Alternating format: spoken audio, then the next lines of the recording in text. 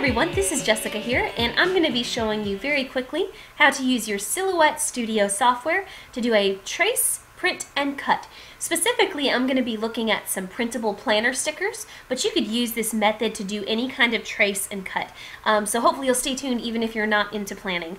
For me, I am into planning. I've gotten into using a happy planner from Me and My Big Ideas, and at first I was like, this is kind of silly, you know, it's just a planner, and then I started putting all the stickers in, and then I got really into it. So I started making some for myself, so that's why I thought I would make this little tutorial, because I'm getting some printables ready to go.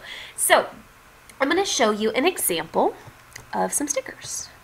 So here we go. I'm going to open and I'm going to come over here. These are my stickers. Now I've saved them in both PDF and in PNG files, or PNG files as someone says. The Studio software, if it's the basic edition, it might not open one of those. I'm not 100% sure, but I believe both versions at least will open the PNG files. So that's what I'm going to use, and it really doesn't matter. Okay, and that looks nice. So I'm going to take a look first, just to show you. It's really not as important on this as it might be on other kinds. I'm going to look at the scale very quickly. And I say it might not be important on this, but somewhere else, because these stickers aren't meant to be like whole boxes. They're, you know, 1/2 inch to 3/4 inch wide. They're meant to be small stickers that kind of go into your planner, as opposed to making a full box like for a weekly layout. But if you were printing out, let's say you found a template for a weekly layout that you were going to make, you'd want to make sure you printed it correctly, and you'd want to make sure that your scale was correct once you imported it here, because if your boxes are the wrong size, they might be hanging over into the other side or not filling up the whole box and giving you a bunch of white space that you don't want. So that's just giving me a little check on my scale. It's real close to 1 inch, and that's good enough for me. Now, before we do anything else, make sure that you are not printing anything before you do your trace, and you'll see why in a minute. But don't print anything. If you did, chalk it up to one piece of wasted paper, and make sure you do all of this stuff before you print. Okay, so here's what we're going to do is we're going to open up the trace feature. If you've never used it, it's right here, sort of towards that right side, and it looks like a butterfly with a yellow outline. So I'm going to select a trace area. So right now, if I was to send this to the Silhouette, it wouldn't have anything to do. If I printed it out, put it on a mat, threw it in the machine, it's going to go whoop, whoop, right back out. Done. Because it has nothing to cut. So we have to tell it where we want it to cut. I mean, it's a pretty powerful machine, but it's not a mind reader. So we got to tell it what we want. So I'm going to select this upper area. The reason I only selected that part is there seems to be like a built-in limit. If I was to select all of this, there seems to be like an invisible barrier right here. So I'm just going to go ahead and make that area smaller and eliminate that problem. So if you notice, all this yellow just showed up, and the yellow is basically giving you an outline of where the Silhouette is going to cut. So if I was to trace this right now, it's not going to look good at all. Okay, notice how I've got all this kind of grungy looking stuff, and it's not very clean, because right now the Silhouette's trying to trace. It's tracing the individual colors. It's even tracing those little dots I've got in my background, but that's not what we actually want. Now, in some applications, let's say you want to make a Superman logo t-shirt. So you go download a Superman logo and you trace it. Well, you're probably going to want the internal details of it. Okay, but in our case for this, we want the outside edge of the stickers, because if you think about a sticker, I mean, all the details are going to be taken care of by the ink. So all we want is the outer edge. So what I'm going to do, I'm going to come over here in my settings. I'm going to turn off the high pass filter. It's going to look totally different now. And I'm going to turn the threshold up. And that's going to give me a pretty darn clean cut for what I want. And you can zoom in. You want to see, it's always good to check out your edges, make sure you don't have any weird graininess. These are a little bit not perfect, but that's okay. I can live with it. Alright, so looking pretty good, What happened there? There we go. So looking pretty good there. Now I don't want to trace. If I trace, I'm going to get every detail. So I'm going to get the word count, the checkbox, I'm going to get that inside. I don't want that for stickers. I just want the outer edge. So I'm going to hit trace outer edge.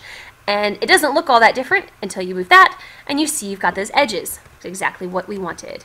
So I'm going to leave that alone for just a minute, and I'm going to come down here. I'm going to do the same process down below. I'm going to do this in a little faster. So I'm going to select my trace area, high pass filter off, threshold up. Got me a nice little outline there. And I'm going to trace the outer edge, and it looks good to go. So if you wanted to, you could go forward, go ahead and get ready to print your files and get them cut. Okay, I'm going to show you something else that you can do to make these even better. So right now, these stickers are going to be right up to the edge of the paper, or right up to the edge of the cut line. The silhouette should, if it works completely correctly, it should cut exactly around the black on these stickers. Okay, it should cut exactly around the flags on these stickers. But that's not what we really necessarily want. So when I design my stickers, I actually put in an offset. And what the offset does, and I'll open the original file so you can see what it looks like. Move. Word count achieve. That's the one. It might take a minute to open. Oh, I spoke too soon. If we look up close on these files, I turn on the cut settings so you can see what I'm talking about.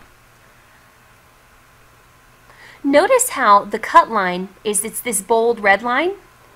It goes around the little flag, so I get like a darker yellow border and I've got the bright inside. But notice how there's still color outside the line. So when this gets printed, this line is not being cut, okay? And it's not being printed on there either. There's no hard line there. It's just being shown as a border for the software. Sorry, I just got tongue-tied there for a second. So what's going to happen is I'm going to get a print of all of this. Okay, but when the silhouette goes back into cut, it's only going to cut here, which is basically going to leave this little border outside.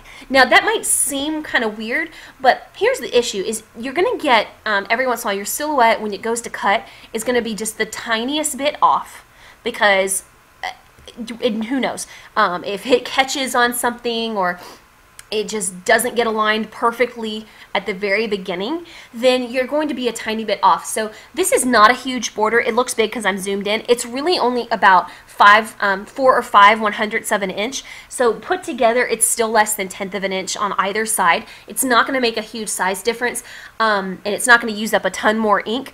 But what it is going to do is it's going to allow your silhouette a very tiny margin of error.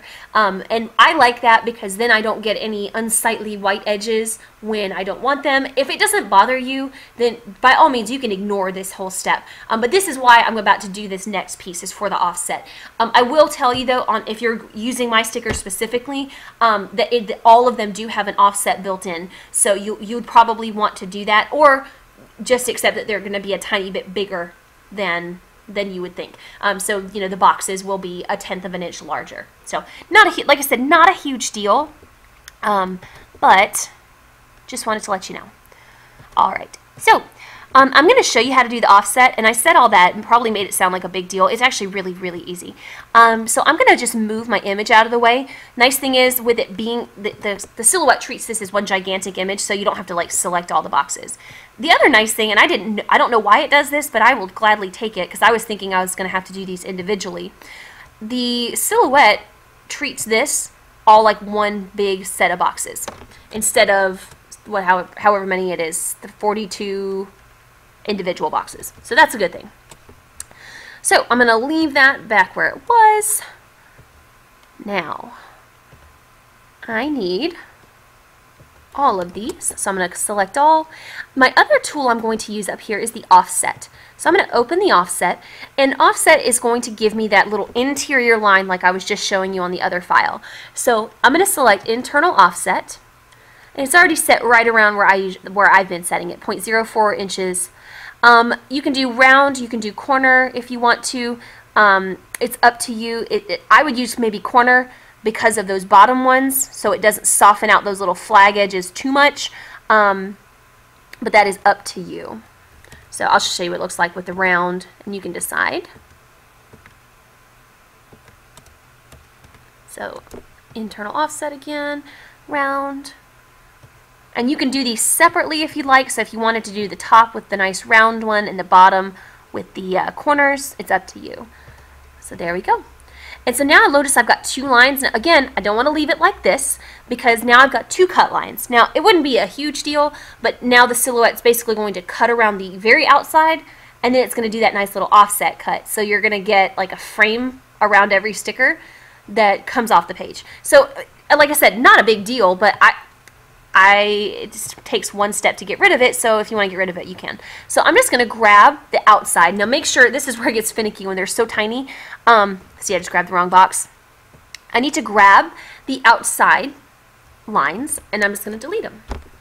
I'm going to do the same thing down here. Again, with it grouping them all together like that, it's super easy. Grabbed all those outside lines and deleting. And now all I have to do is move my image back into the correct place, wherever it went. There it is. Get it lined up. I'll probably zoom in nice and tight so I can see it. And I just want to make sure that that offset is pretty well centered. And that looks pretty darn good. There we go. Now, if that's not quite sharp enough, you can always mess with the trace settings a little bit more. If you're really feeling ambitious, you could go in, go into one of these rectangles here. You could trace it by, you could create your own box and tweak it and then just copy paste that a bunch of times. But this is a quick way to do it. And these things, when they're zoomed in super tight, that look like, oh, that's a jagged edge, they tend to smooth out when you're actually at the actual resolution. So from here, we just have a little bit left to do. Again, don't print yet. What you're going to want to do, if you're going to print and cut, you also need to use the registration marks. So registration marks are up here. It's this little thing that looks like a piece of paper with L shapes. And we're going to turn those on. And type 1 is what you should need. I'll give you a warning ahead of time. Don't change any of these defaults. I thought I was being real clever the first time I did this, and I changed all my defaults to make them as small as possible, because basically all that gray, those gray crosshatch areas, that's a no print, no cut zone. So you don't put anything in that area if you want it to actually print correctly and print and cut.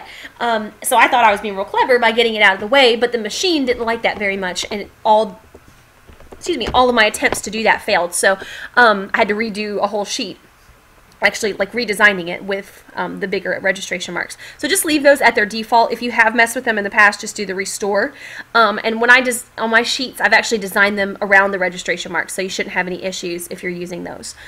So now we'll just double check. Those registration marks are super important because that's how the Silhouette knows where the stickers are. It knows where the cuts are on the paper.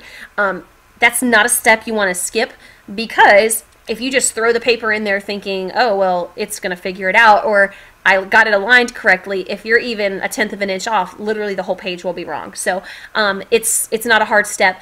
And if you have any issues with the registering, I would suggest just Google troubleshooting registration marks. But the biggest issues that seem to come up are if you've changed the defaults, if you've got anything in that gray area that's throwing the machine off, or, and I found that this has been an issue with mine, the lighting. And so I have found having the machine under direct light, like under the ceiling fixture, has fixed that issue. So anyway, just a little aside for you. So if you know what to do from here, you can go ahead. Hopefully you enjoy your stickers. I am going to take a second and talk about settings if you're interested. But otherwise, thanks for tuning in, and I hope this was super helpful for you. All right. So if you're still interested, I'm going to talk very quickly about the settings that I use. I would go into my cut settings, and I use white sticker paper. I do not use Silhouette brand, so if you're new to doing stickers, just like with any other materials that you run in your Silhouette, it's super smart to do a test cut. And I do this little test cut here, but you know, once you've done that once, if it didn't work, you have to do something else. So one thing that I do is I often will just make a new file, make sure I select white sticker paper, and then I'll just do like a circle, you know, something really small, and then, you know, if that one doesn't work out, I'll tweak something and I'll make another shape and delete that one. And I'll just go through that process if I need to as I'm learning a new material. Now, if you found sticker paper or whatever that you like, you don't have to do all that. But just so you know, that's a way that you can test that out if you're having trouble. But I use, let's see if it's set to the correct settings. It is. I use my blade at 1, My speed between 8 and 10. Sometimes I turn it down if I'm doing real little detailed stickers. And I set the thickness around 18. It could probably go up to 19. The difficulty with doing stickers, you're trying to get that kiss cut, so you don't want it to cut through the backing. But these settings have worked for me for the Staples sticker paper. If you're doing other brands, you'll want to just test it out. So hopefully this was informative and helpful to you. Thanks for tuning in. If you have questions, drop them in the comments and I'll do my best to answer them. Thanks, and I'll see you next time.